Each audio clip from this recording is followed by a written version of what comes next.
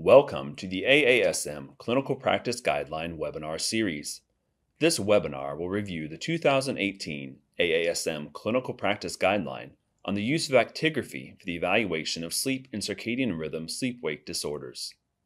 During this webinar, we will review a brief background on the subject, the methodology employed in the review, and the clinical practice recommendations.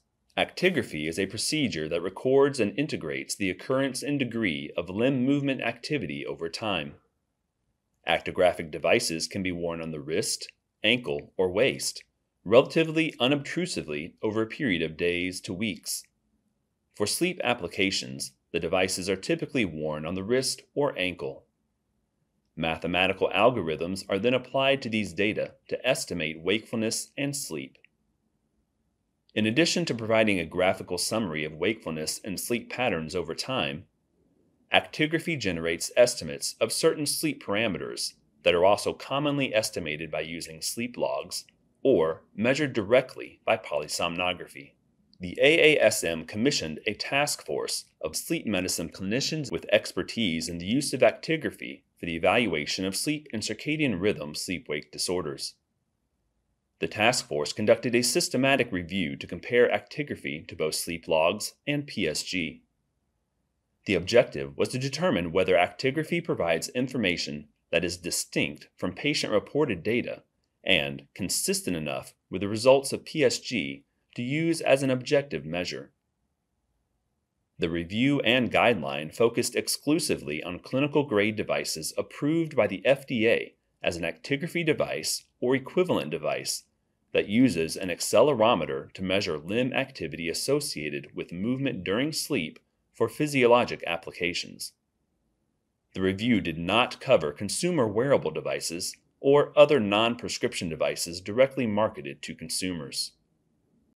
Clinical questions were developed that identified the sleep and circadian rhythm sleep-wake disorders of interest. Based on their expertise, the task force developed a list of patient-oriented, clinically relevant outcomes that are indicative of whether actigraphy can be used as an objective measurement tool. A systematic review of the scientific literature was performed to identify articles that addressed at least one of these clinical questions. Meta-analysis was performed on outcomes of interest when possible. Clinical significance thresholds were used to determine if a change in an outcome was clinically significant. These thresholds were defined for each outcome prior to statistical analysis. The task force then used the grade system to assess the evidence and determine their certainty that the scientific literature was reflective of what the average patient would experience, referred to as quality of evidence in the guideline. Next, the task force considered the balance of beneficial and harmful effects of actigraphy and the patient values and preferences associated with using actigraphy. Based on these criteria, clinical practice recommendations were developed and assigned a strength of recommendation.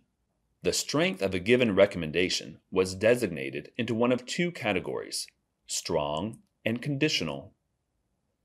A strong recommendation implies that almost all patients should receive the recommended course of action. Such recommendations could be used as a quality criterion or performance indicator. A conditional recommendation indicates that most patients should receive the suggested course of action. However, different choices may be appropriate for different patients. The clinician must help each patient determine if the suggested course of action is clinically appropriate and consistent with his or her values and preferences. Ultimately, judgment regarding any specific care must be made by the treating clinician and the patient, taking into consideration the individual circumstances of the patient, available treatment options, and resources. Recommendation 1. We suggest that clinicians use actigraphy to estimate sleep parameters in adult patients with insomnia disorder. This is a conditional recommendation. This recommendation was accompanied by the following remark: objective monitoring is not required for the routine diagnosis of insomnia. However, it is useful in differential diagnosis and when objective estimates of sleep parameters are important to clinical decision-making. For example, non-response to cognitive behavioral therapy for insomnia, patient requests increased hypnotic dose, or patient reporting is of questionable validity. This recommendation is based on 46 studies that provided data suitable for meta-analyses. The overall quality of evidence was moderate due to imprecision. Meta-analyses demonstrated that actigraphy provides objective sleep latency and total sleep time data that is both consistent with PSG and unique from patient-reported data. Potential benefits of actigraphy include convenience, relatively low patient burden, longitudinal assessment capability, and relatively low cost. Therefore, the task force concluded that the benefits of actigraphy outweigh the potential harms, and that most patients would use actigraphy if longitudinal objective measurement of sleep is needed.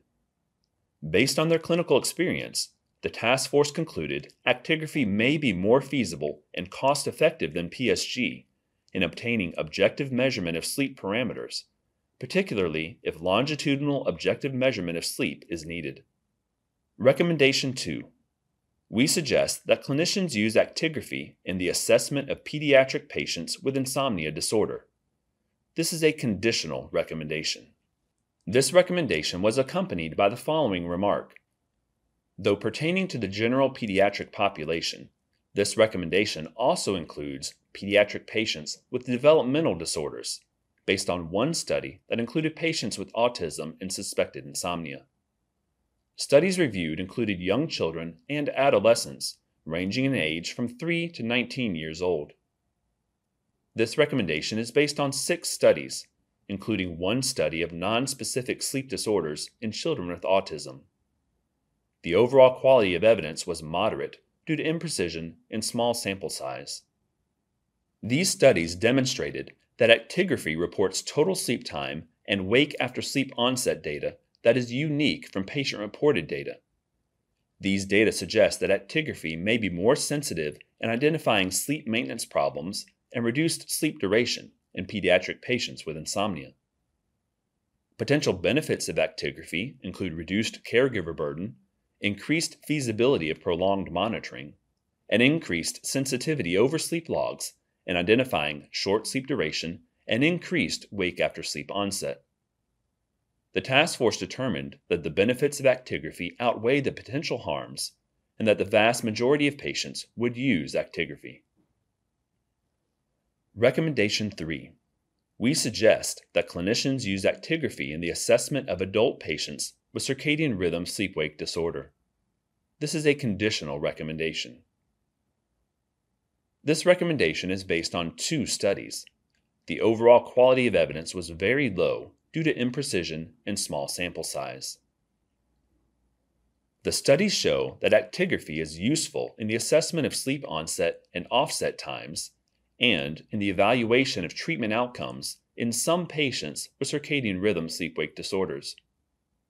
The potential benefit of actigraphy includes lower patient burden relative to sleep logs. The task force determined that the potential benefits of objective measurement of sleep onset and offset outweigh the potential harms, which are minimal. The task force also determined that the majority of patients would use actigraphy for the evaluation and treatment of circadian rhythm sleep-wake disorders. Recommendation 4. We suggest that clinicians use actigraphy in the assessment of pediatric patients with circadian rhythm sleep-wake disorder. This is a conditional recommendation. This recommendation was accompanied by the following remark. Though pertaining to the general pediatric population, this recommendation also includes patients with developmental delays, based on 2 studies that included participants with autism and other developmental disorders. Studies reviewed included patients ranging in age from 2 to 21 years old. This recommendation is based on 4 studies, including one study of nonspecific sleep disorders in children with autism. The overall quality of evidence was low due to imprecision and small sample sizes. These studies demonstrated that actigraphy reports total sleep time data that is unique from patient-reported data. One study also demonstrated that actigraphy reports sleep offset time that is unique from patient-reported data. Overall, these findings indicate that actigraphy can provide objective data that is consistent and unique from patient-reported data. Potential benefits of actigraphy include reduced caregiver burden, increased feasibility of prolonged monitoring, increased sensitivity over logs in assessing reduced sleep duration and earlier sleep offset, and improved reliability compared to self-reported sleep parameters. The task force determined that the benefits of actigraphy outweigh the potential harms, and that the vast majority of patients would use actigraphy. Recommendation 5. We suggest that clinicians use actigraphy integrated with home sleep apnea test devices to estimate total sleep time during recording, in the absence of alternative objective measurements of total sleep time, in adult patients suspected of sleep-disordered breathing. This is a conditional recommendation. This recommendation was accompanied by the following remark. This recommendation only applies to patients who are appropriate candidates for a home sleep apnea test. This recommendation is based on 6 studies that provided indirect evidence. The overall quality of evidence was low due to imprecision, small sample size, and indirectness. Overall, these studies demonstrated slight improvement in the diagnostic accuracy of OSA with the use of integrated actigraphy to estimate total sleep time during a home sleep apnea test, when compared with only using total time in bed or total recording time, particularly in cases of severe OSA. The benefits of using actigraphy integrated with a home sleep apnea test are a more accurate assessment of sleep-disordered breathing, for which there is negligible harm. Therefore, the task force determined that the benefits of actigraphy outweigh the potential harms, and that patients would likely value the potentially more accurate assessment of sleep-disordered breathing that could be obtained from use of actigraphy integrated with a home sleep apnea test. Recommendation 6. We suggest that clinicians use actigraphy to monitor total sleep time prior to testing with a multiple sleep latency test in adult and pediatric patients with suspected central disorders of hypersomnolence. This is a conditional recommendation. This recommendation was accompanied by the following remark. Actigraphy can be used for 7 to 14 days prior to the PSG and multiple sleep latency test to assure adequate sleep time leading up to the testing. Actigraphy can also be used to establish habitual sleep-wake timing. Actigraphy does not replace PSG prior to the MSLT. This recommendation is based on one study and is indirectly supported by the evidence supporting the other recommendations in this guideline. The overall quality of evidence was moderate due to imprecision and indirectness. This study demonstrated small differences in total sleep time recorded by actigraphy compared to PSG on the night before the MSLT. These data, in conjunction with supporting evidence from other sleep disorders, demonstrate that actigraphy provides objective data that are unique from patient-reported data. The task force determined that the potential benefits of using actigraphy are large, and that the ability to confirm that the patient has sufficient sleep prior to an MSLT would result in improved diagnostic accuracy. This could also reduce the likelihood of misdiagnosis as well as unnecessary or inappropriate treatment. The task force determined that the benefits of actigraphy outweigh the potential harms and that the vast majority of patients would use actigraphy. Recommendation 7. We suggest that clinicians use actigraphy to estimate total sleep time in adult patients with suspected insufficient sleep syndrome. This is a conditional recommendation. This recommendation was accompanied by the following remark. The duration of recording is recommended to be 2 to 3 weeks or more, depending on the specific needs of the patient and the clinical issues. This recommendation is based on 11 studies. The overall quality of evidence was moderate due to imprecision, heterogeneity, and small sample sizes. These studies demonstrated large differences in total sleep time recorded by actigraphy compared to sleep logs, indicating that actigraphy provides objective data that may be useful in the assessment of insufficient sleep.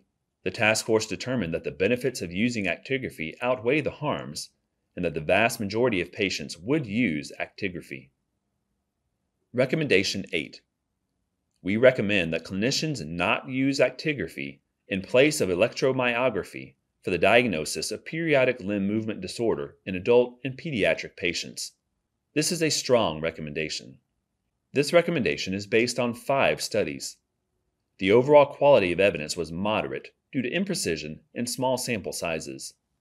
Across the studies, the periodic limb movements of sleep index measured by actigraphy differed significantly from EMG measures in both adult and pediatric populations, demonstrating that actigraphy does not produce reliable estimates of periodic limb movements. The task force determined that the potential for overestimating or underestimating limb movements could lead to potentially unnecessary treatment or to missed cases of periodic limb movement disorder. Therefore, the task force concluded that the potential harms of using actigraphy over EMG during PSG outweighed the benefits of ease of monitoring. Based on clinical expertise, the task force determined that the vast majority of patients would not use actigraphy for the diagnosis of periodic limb movement disorder.